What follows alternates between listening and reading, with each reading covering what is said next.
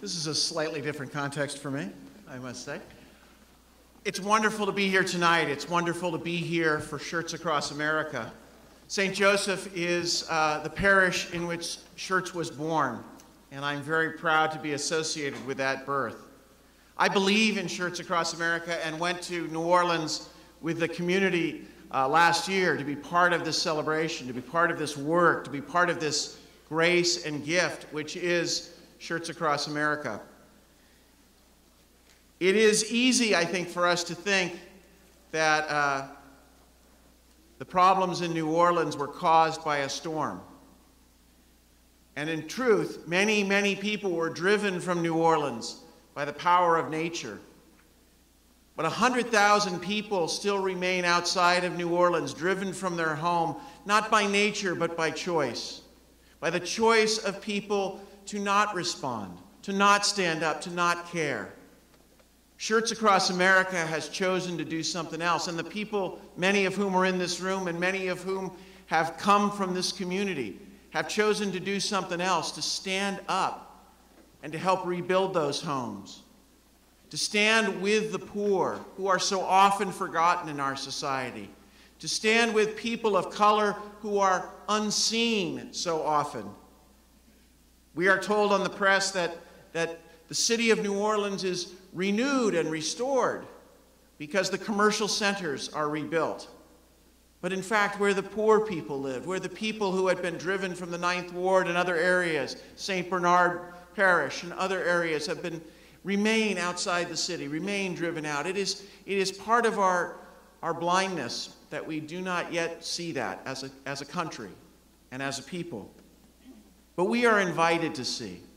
And Shirts Across America calls us to see with new eyes, to let the greatness in our hearts pour out. So I could go on and on. People who know me know that. But I just want to take a moment and invite us to, as we begin tonight, to open our hearts in prayer, to open our hearts to the presence of God who is among us and who unites us to the people of New Orleans.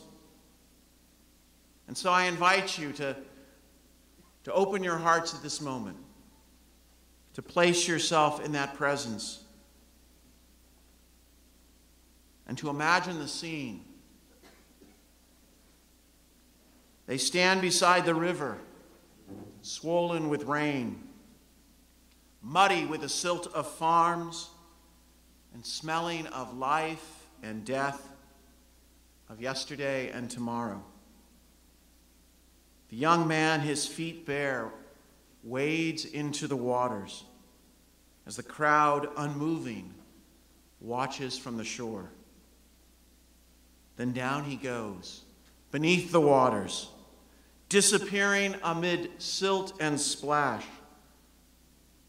And for a moment, he is gone. And then again he rises, sodden, but not yet overcome. He ascends out of the flood, and spirit and power descend upon his poverty. Consecrate his charity, mission him beloved for the resurrection of the world. The poor you will always have with you, cries out the Savior.